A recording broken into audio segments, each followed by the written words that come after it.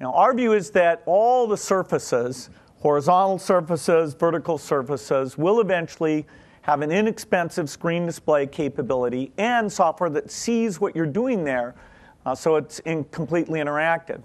Well, I always like to show something that's new because that's kind of risky and exciting. And so what I thought I'd show is this future whiteboard, the intelligent whiteboard. So far, this display here has just had the nice meeting logo, but in fact, it's running a new piece of software. And it's got some scanning cameras down here at the bottom. So whenever I go up to it and just touch it, the software will notice that. There we go. Makes me a little worried. But so in fact, this piece of software has all sorts of information behind it. And typically when we think about information now, it's very linear. A PowerPoint presentation is slide by slide. And if something happens during the presentation, you want to skip around, that's hard to do. Here we've got things laid out in this nice two-dimensional form. So I can zoom in on anything. I can move around. I've got different types of information that I'm using here.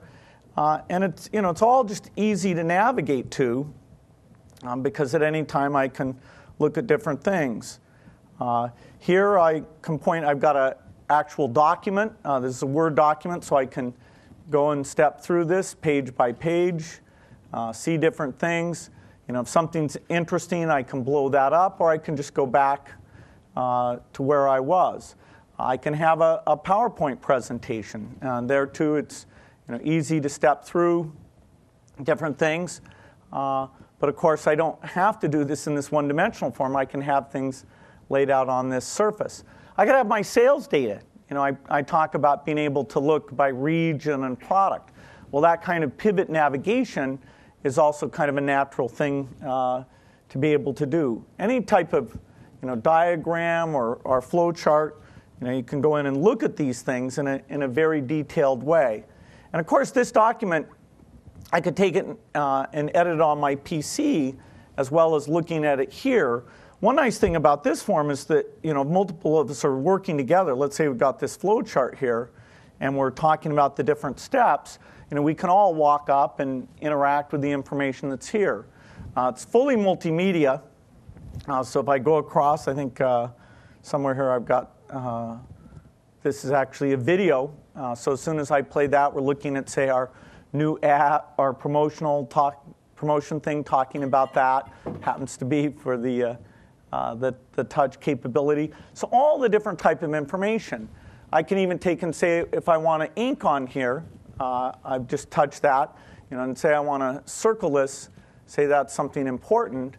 And then when I go back to the presentation mode, as I zoom in and out, that's there just exactly like you'd expect.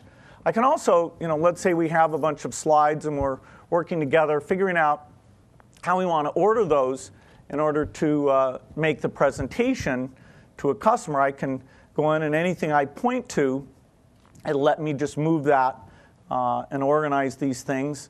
So whether that's a piece of work information that I want to do something with, or a photo album, something like that, as soon as I've made those changes, those are just there.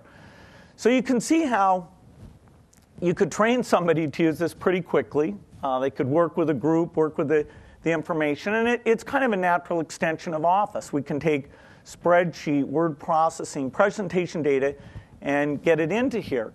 And this kind of whiteboard, with a little bit of hardware advance over the next couple of years, will not be an expensive thing. And that's why we're saying that it will be absolutely pervasive in people's ability to get it information and not want to see it on paper, want to just have it here where it's so much more interactive, will be dramatically changed.